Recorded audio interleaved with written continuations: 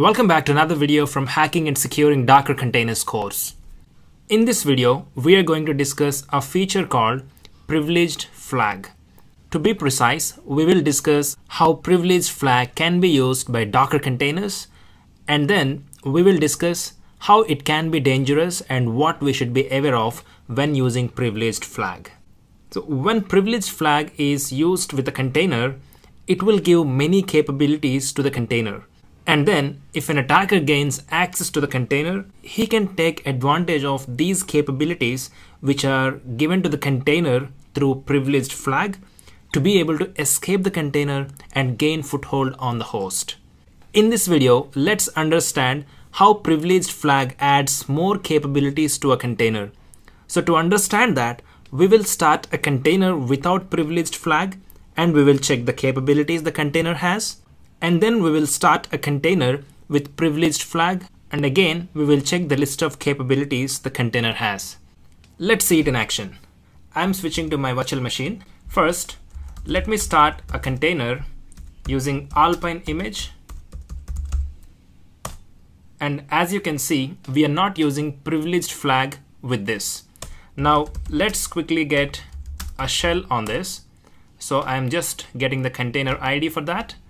So we can execute docker exec -it and the container ID followed by sh. It should give us a shell. To check the list of capabilities we have for this user in this container, we can use capsh -print. Now capsh may not come with all the distributions, so in some cases we may have to install it using apk-add -u libcap. So this command will install capsh for us. So now let's check capsh -print. If you notice the list of capabilities that this container has for this user, there are only few capabilities that are given to this container by default. This is just a subset of a large amount of capabilities that we can have for a root user. Now let's exit from the container. Before that, let's take a copy of the list of capabilities we have gotten from here, and let's save them in a file.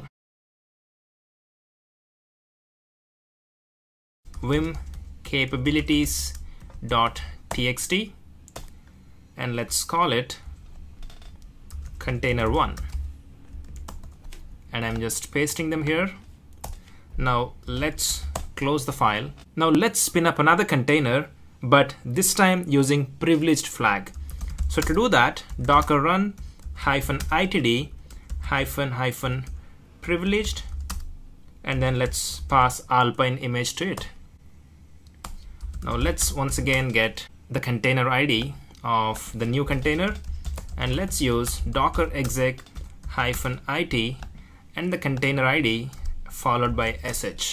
Once again, let's install libcap by typing apk-add -u libcap, and let's check the capabilities that this container has. If you notice, this is a long list compared to the one that we have gotten with the previous container. Let's quickly go back to the file we have created earlier, and let's compare the list of capabilities that we now have gotten with the second container. As you can see, when you have started a container using privileged flag, it has gotten us more capabilities than what a default container comes with. Now, why is this a problem? It is a problem because if an attacker gains access to a container where he has more capabilities than what the container requires, the attacker can make use of these capabilities to perform a lot of different malicious activities, and eventually he can escape from the container and gain foothold onto the host machine. From this list, cap sysptrace and cap sysmodule are some of the dangerous capabilities to name. Now you might be wondering why they are dangerous and how an attacker can make use of them. And that's exactly what we are going to see in the next video. We are going to use cap sysmodule capability to install a kernel module, and we will load it onto the host machine's kernel. That's all for this video. See you in the next one.